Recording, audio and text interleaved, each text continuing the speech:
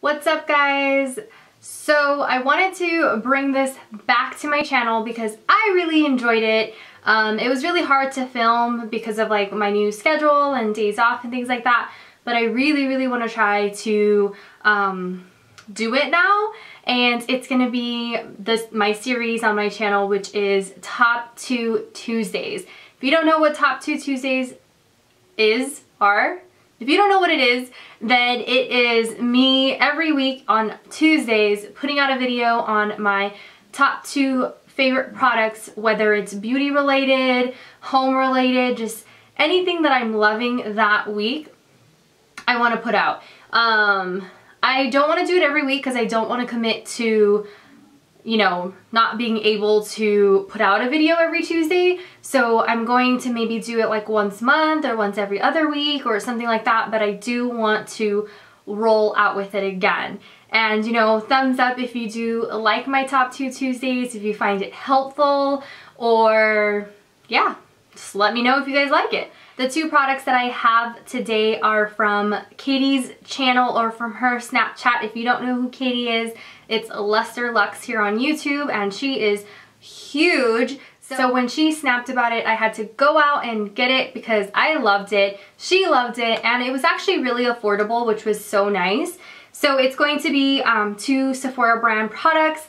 The first one is going to be the Sephora Bright Future Gel Serum Concealer, and this is in the shade Eclair. This product was only $14, which is amazing since, you know, it's from Sephora. It's a Sephora brand, which, you know, they put out really affordable, great quality makeup. I love this to highlight. I do my normal face routine, which is doing my MAC Pro Longwear under my eye, which is more of my skin tone to kind of cover up the dark circles. And then I do this to highlight my face, and then I bake. This is so easily blendable. It has not creased on me at all, even when I don't set it with something. It is really sheer but buildable. So it's definitely not a concealer to cover up any blemishes or anything like that. It's more of your brightening up concealer. So like I said, really great for highlighting. I love it. So yes. I will also link everything down below so you guys can see it on the website if you want to purchase it, whatever you want to do, or check it out. I would definitely check it out though. The next product is also kind of goes hand in hand with this guy. It is the Sephora Radiant Luminizing Drops, and this is in the color Ultra Light. And this is the bad boy here. As you may know, I've been so into highlighting and baking, as everyone else is on YouTube. It's just so beautiful, and I'm loving like how my skin looks when I do it. It's that extra step that I take, but I love the overall, you know, look. And I don't do it every day because I don't wear makeup like this every single day to work. So it's only, you know, when I'm filming, when I'm going out, whatever it may be. But this is beautiful to highlight with as a base. So not as just a highlighter on its own. I don't find it as pigmented on my skin tone compared to hers, because on her it's like gorgeous. But on me it's not as bright. I still need to put something on top of it. And let me show you kind of how it looks. So they're droppers like this, and really a little goes a long way. Let me just show you guys on the back of my hand.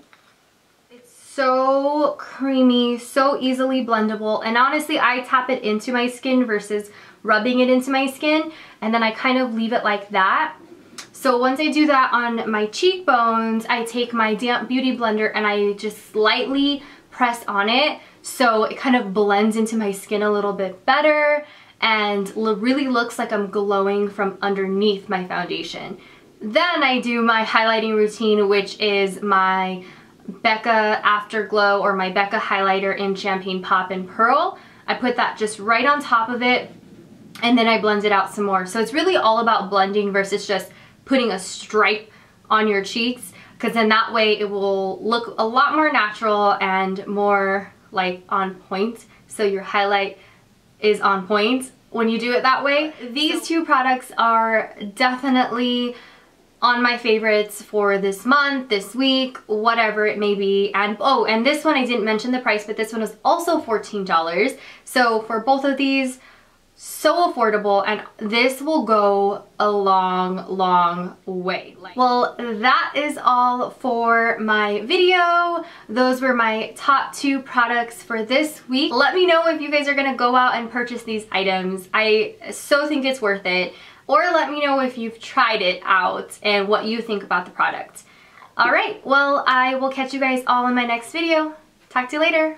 Bye.